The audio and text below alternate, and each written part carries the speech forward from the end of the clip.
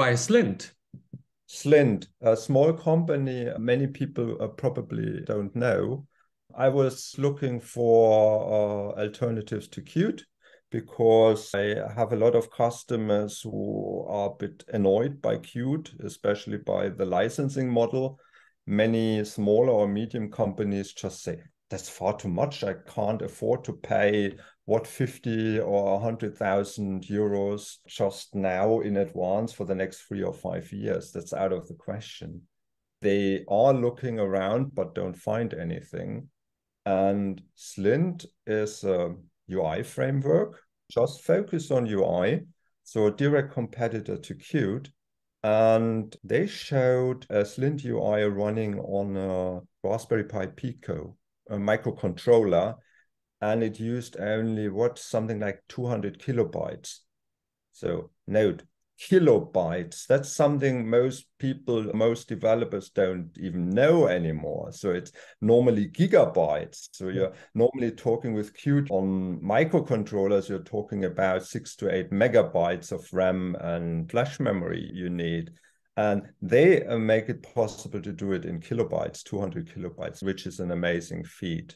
I was working on a 16-bit microcontroller some years back, and we built an internet radio on top of that. So, and you always had to think, okay, do I have a little bit more money available, or no, I have to release that and to get some more. Okay, back to Slint. And so what they showed, what they built within 2.5 years is amazing. Obviously, you can use it on microcontrollers, but you can also use it on any bigger processor. That's not the problem. And now comes the kicker. Their pricing model is fantastic, and it's exactly for the small and medium businesses, and probably also for others, but they come later. So you have 3 licenses there. And the first one is, well, you can use it under GPL and it's fine. That's nothing for businesses. The second one is a so-called ambassador license. So you can use it for free. You don't get any support. That's my understanding. And you just have to say, we are using Slint, and you can use it for free. Fantastic. And even the commercial option is very well suited for smaller, medium companies. You have either the option to buy something for one product, and then it doesn't matter how many developers are on that product. You pay something like 5,000 euros per year, and that's for one product. Or you say, okay, I want to build multiple products, then you pay per developer. And the first developer is again something like 5,000. From the second onwards is something like 750 euros.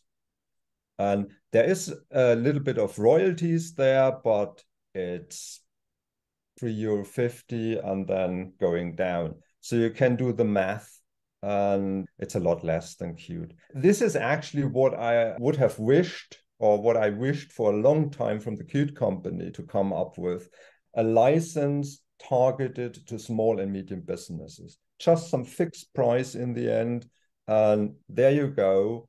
You get some support, but that's it. And then for the bigger customers, you can do something more customized. Fine, but you don't see it. So that's why Slint is a new entry, and a newcomer. And they are backed, I think, by investors.